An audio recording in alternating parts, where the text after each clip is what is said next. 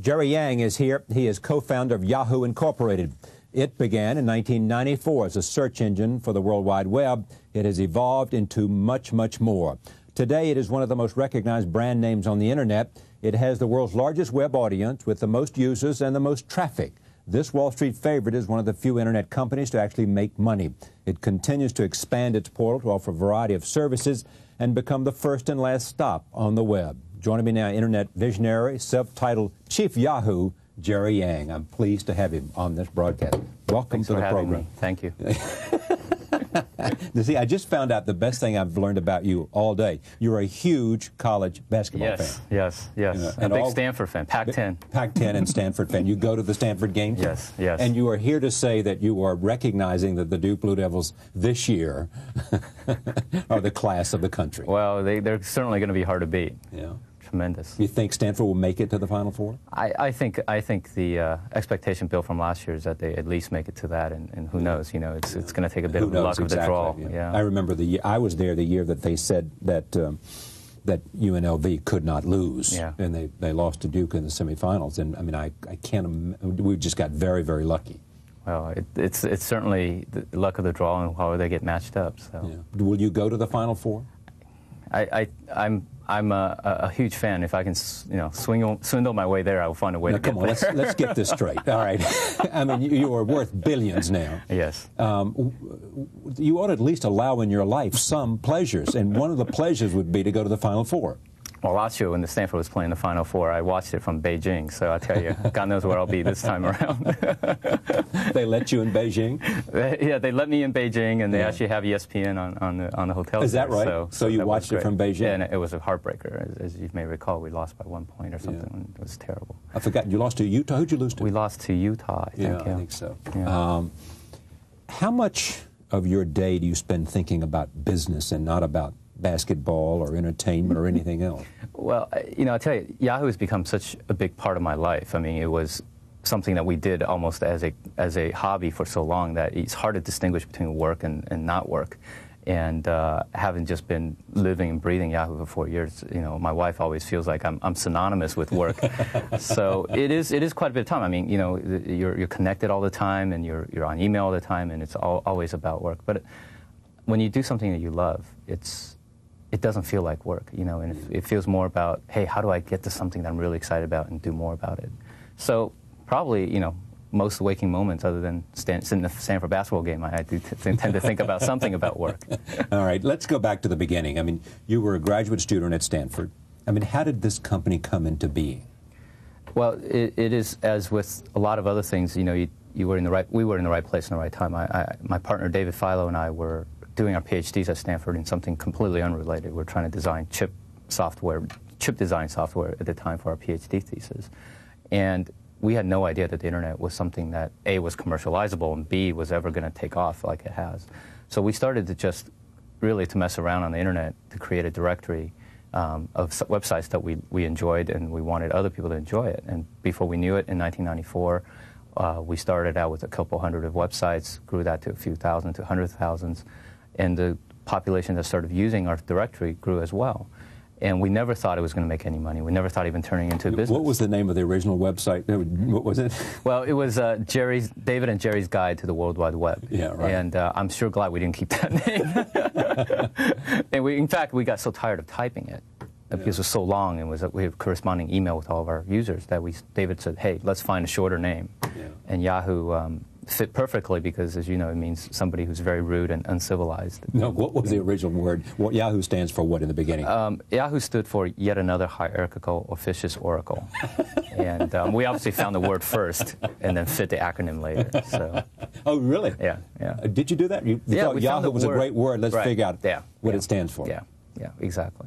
In 1994, then you put the list together, and that's when you really formed Yahoo. Right, and then we started as a business through some venture capital in March of 1995, almost exactly 4 years ago today. So. And what did you say to those venture capitalists when you went out to see them?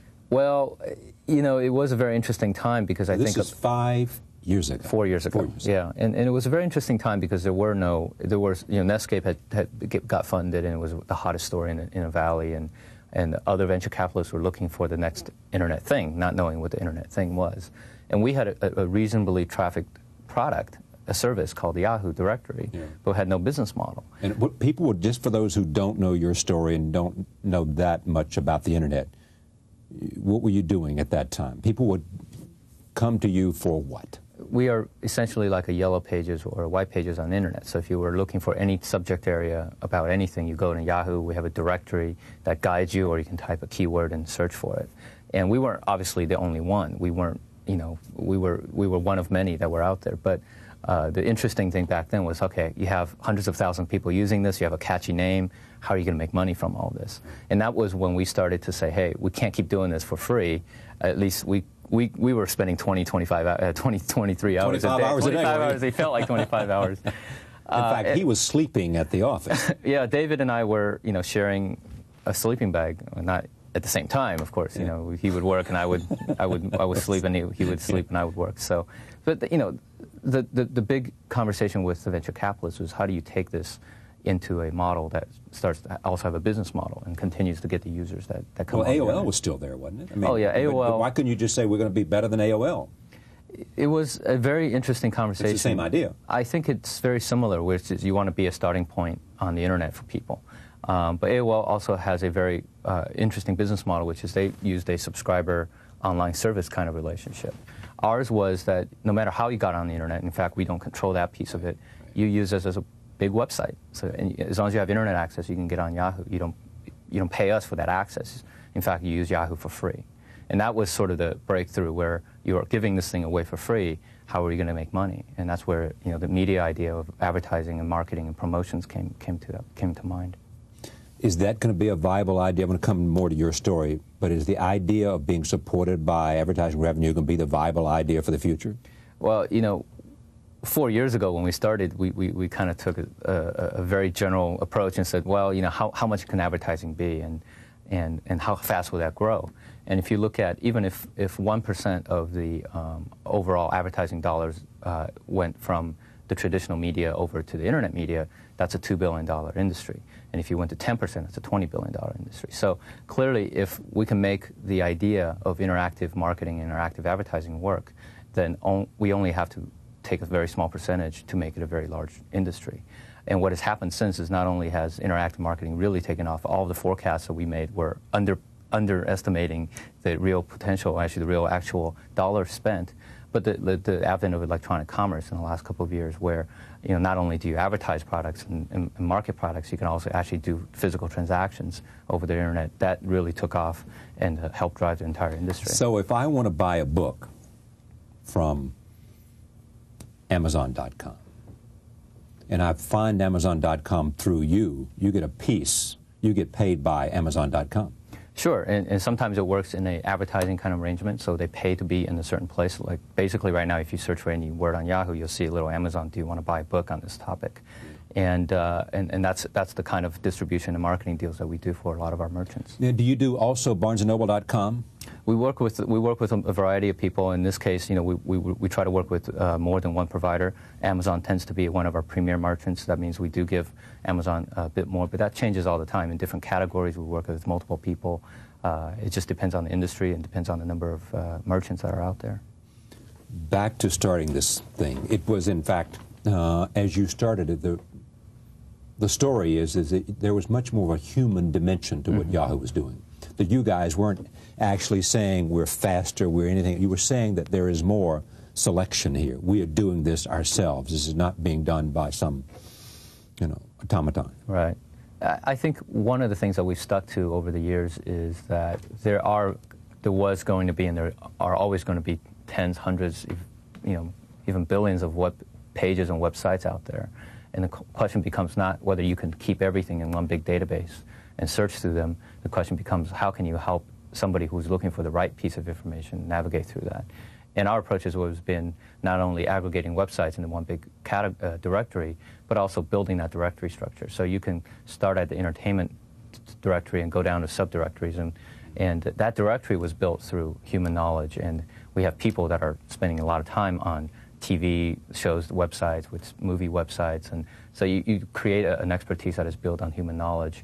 as well as technology. And a lot of people get the idea that we don't use any technology. In fact, we use a tremendous amount of technology to help us filter through it, but the final placement of any website or any content creating of directory is done by a human person. When you went to see the venture capital people, what was their reaction? Well, we clearly were showing that Yahoo could be something that is very popular. The question is, how do you make money? And so one of the things that most venture capitalists were looking at is, okay, can this advertising model work? Can you continue to give away your services for free and ask sponsors and corporate clients to pay for that? And some of them were skeptical and others weren't. And the venture capital firm that we eventually took our money from is called Sequoia Capital. They believed it, but they never made us present to their partners, thinking that it would, we were probably a little too rough around the edges to be presenting to the partners. But how much money did they give you? They gave us $1 million to start for, and they took 25% of the company for that. Pretty good investment for them, huh? Oh yeah, well, it's one of those things where you look back and you say, gosh, they certainly got a great deal, but at the time, if we didn't take the money, we would never be able to build a business. So it was a partnership that we entered into. That $1 million today is worth how much? Well, they've since obviously distributed their investments, but 25% of the company today would be, $8 billion or something like that. But they obviously don't have all $8 billion. They've already distributed it to their partners and things like that. And how did you and Jerry, how did you and your partner, David, split it up? We, at the time of the funding of the venture capital, we each had 25% as well. So David and I had together 50%, the venture capitalists had 25%, and we reserved the rest of 25% for our employees and management.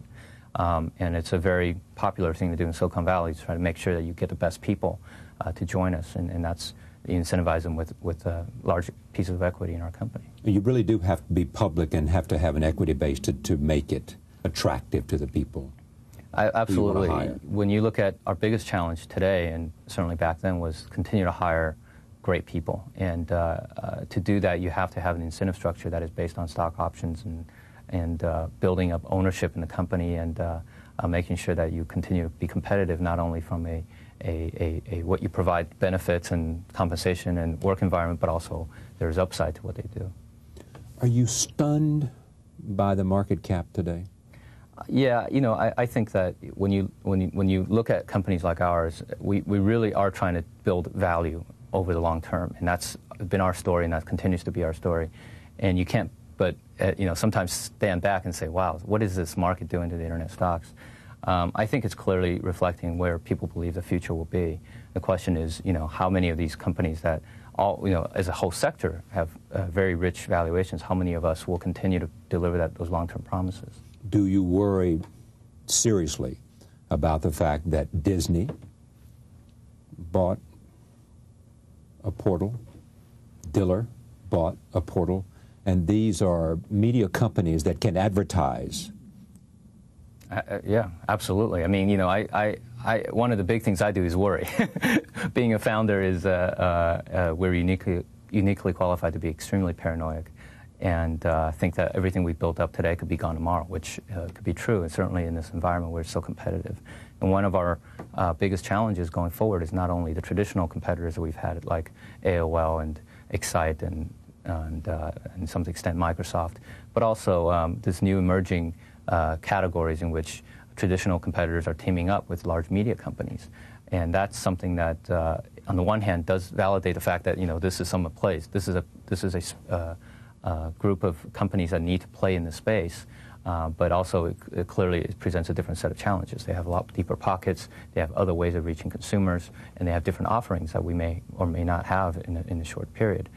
So we continue to go back to our roots and focus on what does the Yahoo brand deliver for our users? How can we make that experience the best? And as long as we can continue to let people choose, hopefully we'll have a good position. Let me stay with those two questions. Sure. Answer those two questions as you would answer them today. The branding and the interesting thing about our business is that we live and die on the internet. And we don't have to worry about whether we have a movie business, and we don't have to worry whether we have a TV business. So, everything that we do continues to revolve around the internet. And we want to continue to push our brands towards something that's not this media brand that everybody kind of looks at and says, oh yeah, I don't know what's going on. We want to make the Yahoo brand approachable, trustworthy, and personalizable. So your Yahoo experience may be different from mine, may be different from somebody else's. It's going to be global. We're in 14 different countries and offices around the world, and localizing that, making Yahoo France a uniquely French kind of an experience, and Yahoo Germany a German experience, and Japan, etc. And so we got a lot of work to do to make that a relationship brand that people can really count on for a good internet experience.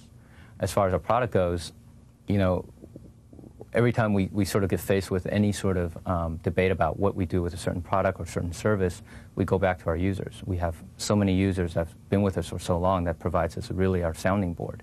And on the internet, the nice thing is you can try things out, and if it works, the people will come and stay, and if it doesn't, they go somewhere else. And as long as we continue to make sure that we respond to our users in a very timely fashion and being creative at the same time, we will do okay, and that's the key for building our company. Looking at it today as we speak, knowing things can change tomorrow or 6 months from now or 2 years from now, clearly, and especially in internet years, do you expect to remain independent? Yeah, I think that as a company, we are at the stage where whether you look at market capitalization, you look at revenue, you look at distribution, we are a network. We are a global network of over 50 million people that uses our services. Few people that could afford to buy you. Well, that's part of the equation. But you know, we always also have to remind people that we built our company based on partnerships. So we've had very strategic investors, SoftBank from Japan. We had a long working relationship with Reuters. We built the company based on partnerships, and we continue to seek partnerships. The question is, do you have to give up large pieces of equity? Do you have to take other pieces of equity from other people in order to capitalize on those kinds of partnerships? The answer is maybe, maybe not. Clearly, some of our competitors have felt that in order for them to get to the next stage, they need to combine with larger companies. In our case, we can do one of three things. Do nothing. We can acquire other companies like we've done with our pending acquisition of GeoCities. And we can partner with other people, whether they become investors in us or buy us. Those are always options. So I think the independence question is not so much corporate structure, but rather what do we do with our brand and whether our experience is independent. And that's the thing I focus on. Just to give this some context for the viewers at home, in terms of market capitalization, what do you rank in terms of domestic companies in the United States? Do you know? I have no idea. Well, not something I focus on. But you're $50 billion, is that what you said? No, we're probably about 25 billion today. Yeah. You paid for GeoCities what? About $4 billion. About $4 billion. Yeah. Plus or minus, I mean, depending on the price. Yeah. What's the vision for where you want to take this company? Well, I go back as to the chief Yahoo, as you call yourself. Well, by the way, we tried to come up with a more interesting title, but we figured that was something that was going to stick around. Yeah. An important aspect of what we're trying to do is enable the average consumer to use the internet more effectively. So we do much less of trying to tell people what to do with the internet rather than give them the tools and give them the services, and they go and create the experience themselves. And we're trying to do that through things like My Yahoo, which is a personalizable Yahoo, the Yahoo Finance, which is a customizable Yahoo finance and quote services experience. And the GeoCities acquisition is something that we want to really take the next step, which is you have all these nice content that people can produce. They can publish their websites for their families, put their photo albums. All these things are things that I think there's a huge demand for as the number of internet users increase. And we want to enable users. So I think the philosophy for Yahoo is don't try to do everything by telling people what to do. In fact, try to enable them and be a facilitator so that they can find everything they need, find who they want to communicate to, and find things to buy. And make suggestions to them. Yeah, and it's kind of giving them the availability of these things and let them choose for themselves. But you say that you are a network today. How many people watch, how many people dial into Yahoo? Yeah, the metaphor is very broad, and, yeah. And we consider them. We really view them as users. We feel like maybe that's more overly technical, but I think they do build an interactive experience with us, this is all really rough numbers, but we believe there's probably over 50 million people on a 30-day period around the world that use Yahoo in one way or another, whether they type in one keyword or use Yahoo 5 times a day, and the demographic is extremely diverse. And it's extremely reflective of who's on the internet today. When you look at the rest of the world, Is their internet experience going to be dramatically different from the United States because they're going to take a certain leap to get there? It's an interesting question, and we spend a lot of time internationally as well. I think, broadly speaking, in Europe, and especially in Western Europe, you're beginning to see that the telecommunication industry becoming more and more deregulated and therefore more competitive, making access more affordable to people. I think each country and certainly the European Union will treat internet somewhat differently than perhaps the United States treat it. And overall, our hope is that each country and each culture will develop their own internet experience. More or less regulation? In other countries, in terms of trying to regulate? I think you'll see a variety. I mean, certainly in Japan, for example, we've been for almost 3 years. The regulatory pressures is very low. There's very little regulatory pressures. Whereas in China, you go across there, and it's very heavily regulated. In Europe, I think there's going to be some privacy concerns, and that will be probably the central to a lot of the debate there. But as far as other things, there will be relatively free in terms of publishing and censored and things like that. If you weren't in the Yahoo business, what would you like to be in? I mean, me personally? Yeah, you personally. In other words, what part of it excites you the most other than having a significant equity position and being the leader of one of the primary portals? I tell you, I mean, it's one of those things where so many of us, our colleagues and everybody who's been in there for a long time, we're doing this because we love to win. We're extremely competitive people, and we're doing something that changes the world. And I think ultimately that's why I get up every day and go to work. It's not because I own a big piece of the company. So if I weren't doing this, I'd be doing something similar with those goals. And obviously technology is something that I have a little bit more background in. So it's usually how do I take a piece of technology and enable it so that people get a lot more value out of it. How is it changing the world? Well, as we sit back and start looking at our users and what they're using the web for, you're looking at 3 or 4 years ago when we started, people surfing around websites. I mean, literally hopping from one website to the other, and very little sort of real productivity being done. And in fact, you know, people called the World Wide Web the World Wide Waste a while back. Now I think you don't see just a curiosity item. Yeah, it's a time waster, if you will. Lately, you don't see that as much anymore, and it's because most people now get on the web as they would use the phone. You know, they either use it to communicate, they use it to conduct commerce, they use it to look up something, and it's very action and result oriented. Right. I think you're just beginning to see that, and that's going to take a huge shift continuing going forward. And I think that's something that 5, 10 years from now, hopefully, if we do all of our jobs right, you'd be doing things on the internet without even thinking about it as the internet. You know, it'll be so embedded in our lives and seamless, whether you're shopping for a home or getting an insurance or looking at a stock quote or checking your kid's school menu. All these things are enabled by the internet. 5 years from now, people will primarily access the internet through a PC? Oh, that's a good question. I think the PC will continue. That's 2 good questions for me. Yeah. Oh, you have a lot of good questions.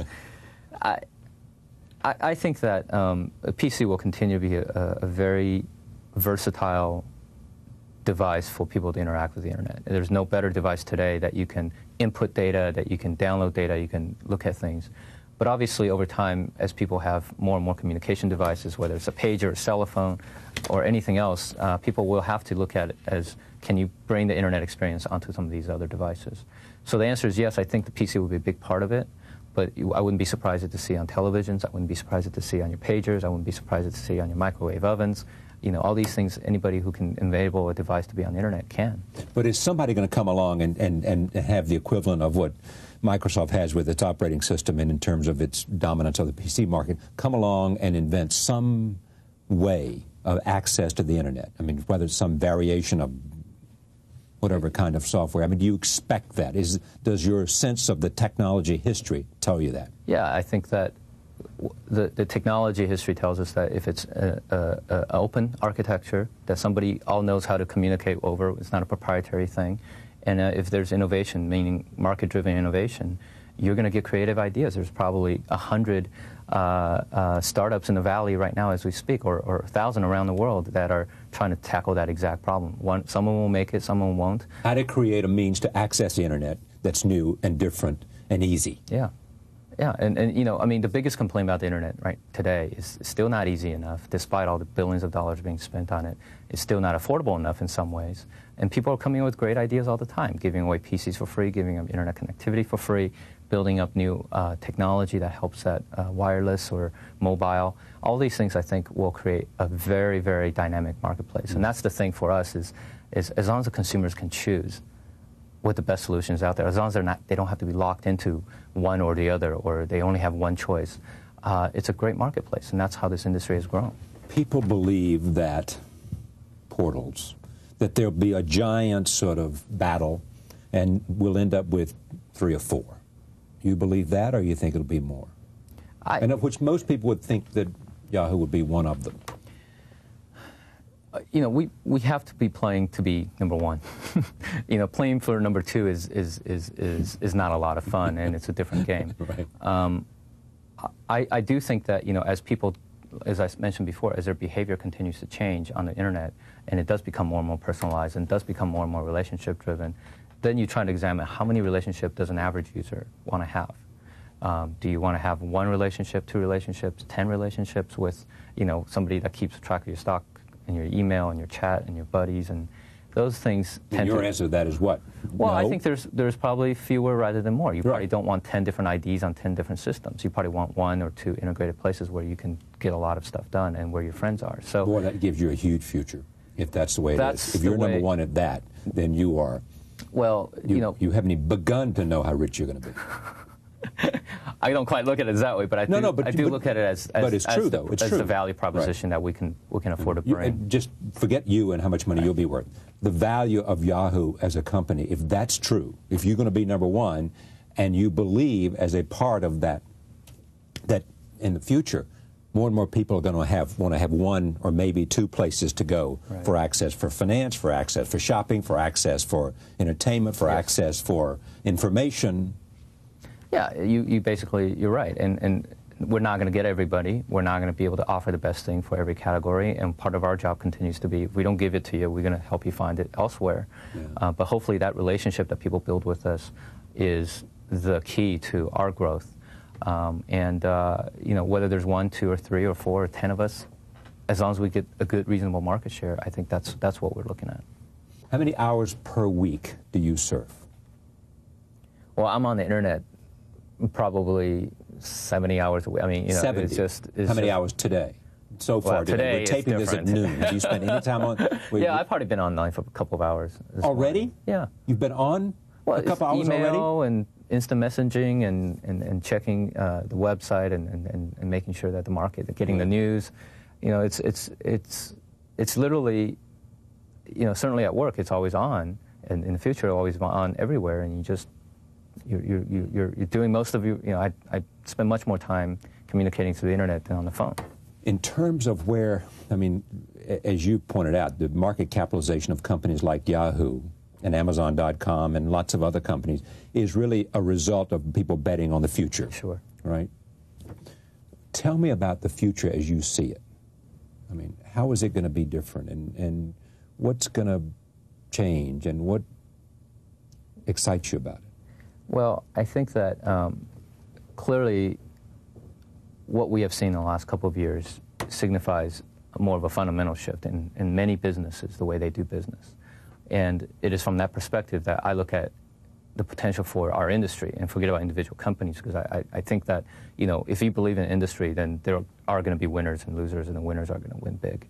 But if you look at how many industries have decided and looked at the internet as a key element of their future, it's astounding. You know, it started with the financial services and the brokerages, and you look at the computer industry itself, being able to now sell goods through the internet is a big part of a lot of people's strategies. Telecommunication companies, what happens when you have voice over the internet?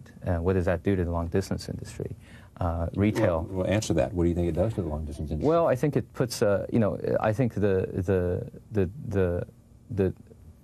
is going to force, I think, a lot more companies to think about how the traditional business is run. And if the internet, voice over internet can be a more cost-effective way of delivering voice data, you're going to have a interesting scenario in which the traditional long-distance geography-bound kinds of things don't work anymore. Yeah. And people have to respond to that, and I think companies are. But books, auto, music, when streaming and broadband comes along, how you display movies, all these things I think are becoming entertainment. Please tell me when that's going to happen. Well, I'm not one of those people that sit around and says, hey, video on demand is going to happen. I think there's going to be plenty of things that are more useful today without having the super high bandwidth. Paying your bills on the internet, being able to communicate, all these things I think are a hint of what could continue to happen in the future. The biggest thing for us has to be that creating a market-driven environment that continues to be hopefully relatively regulation-free, because it's one of those things where that has enabled the growth of this. But to me, it is what's the future that excites us. We're sort of on the bottom of the third inning, and it's still a long ball game. So, the internet in 5 years will be as ubiquitous in the home as the telephone and the television is today. Yes, I think so. I think certainly in places like the United States where the groundwork has been set. The affordability continues to be one of those things that people need to examine. But clearly the technology is there, and hopefully that the solutions that people need to get on the internet becomes cheap enough so that it's affordable. What do you think you owe, other than to build a great company? I mean, what sense of responsibility do you have beyond that? Well, it's a pretty big responsibility, to build a great company. Yeah. No, I'm not denigrating that at all. I know. I'm respecting it with great. I'm just thinking about the shareholders and the employees and the but users. Beyond that, what's your responsibility to say, okay, we're creating this thing, and I want to make sure that it does what, and it doesn't do this, and it doesn't omit this, and et cetera, et cetera, et cetera. Well, we're on a, this is an overused metaphor, but clearly this is one of those things that I think in my lifetime I'll look back and say, was there anything else as significant as this shift, where this shift of people getting information, commerce, and communications, where the powers are really shifting from the companies to the consumers, right? The consumers really have the ability 10, 20 years from now to be ultimately the ones in charge. And I think this shift is really profound, and it's really, really going to be one of the few things in my lifetime that I think is going to be as impactful. And I think that's the sense of, pardon the sort of dramatics, but it's the sense of fate and the sense of destiny that we feel that if we don't take care of this opportunity and make it happen, we'll have missed out on one of the greatest paradigm shifts. Transforming paradigm shifts in our lifetime. In history. I don't know about history, but think certainly about it. I only live once, so but think about it. Just think about this century. What else has been as transforming? The only other thing I would suspect that would come immediately, you would say, the atomic bomb, development of the atomic bomb, the development of automobile, and the development of what? Well, I think we went through the transportation, right, and the industrial and transportation of moving physical goods back and forth and people back and forth. And then you got into the information business, and this is sort of the transportation version of information business. How do you move bits and bytes in the most effective way, in the most distributed way, and the most affordable way? Who worries about making it pervasive so that people are not left without access because of economics or regions or whatever? I think that I think the private industry has to continue to play a role, and I think that this is a market-driven mechanism, so that we have to be careful that this isn't done for charity. But the government continues to their effort to continue to wire the schools. I don't want to get into details how they actually do that, but the purpose of using the schools as a way of allowing our next generation to be exposed to this kind of infrastructure is extremely important, and we look at it as, okay, as long as the number of users on the internet continue to have a large percentage of students, that's a good sign, because that's the next generation. That's the generation that's really going to get all the benefits that we're trying to build today. the educators out there, the libraries, and we work with a lot of groups to make sure that this is something that people can, in the communities themselves, whether it's through a kiosk or community centers. I think a lot of people are trying to say, hey, this is creating the next level playing ground in terms of playing field, in terms of information access, and it's clear that the companies that can really take advantage of enabling that is going to be in a great advantage, and the populations that have access to it is going to be in better shape to compete as a country or as a region, as a community, than if you don't have it. Is part of the success of the company over the last 2 years, say, the fact is that you are not there with online management responsibilities, that you have some other title, you have someone that manages the company so you can think about where the company ought to go? Yeah, I mean, David and I are co-founders of the company that we continue to be people that try to contribute in our way. But the company is really being run by our CEO and chairman, Tim Kugel, and Jeff Mallett, our president and COO, and some top executives that have been with us for 3 years. And that's something that I think we realized early on. Tim and Jeff joined us as early as 1995. So we really realized that in order for us to grow properly, we need to have people who know how to grow companies, who have gone through the startup experience and also run big enterprises, and continue to have those people being in charge. And our role really is to say, hey, how can we guide the company, not in a forceful or line management kind of way, but in a way that convinces our peers that this is the right thing to do or not. I mean, half the ideas we come up with are bad. So, and that's just the way we work. And it's really based on a team of people and really understanding how each other think and how each other really work to make that successful. But without the management team, we wouldn't be anywhere. It's great to have you on the program. Thank you, Charlie. Thank you very much. This is great. Jerry Yang from Yahoo. Back in a moment. Stay with us.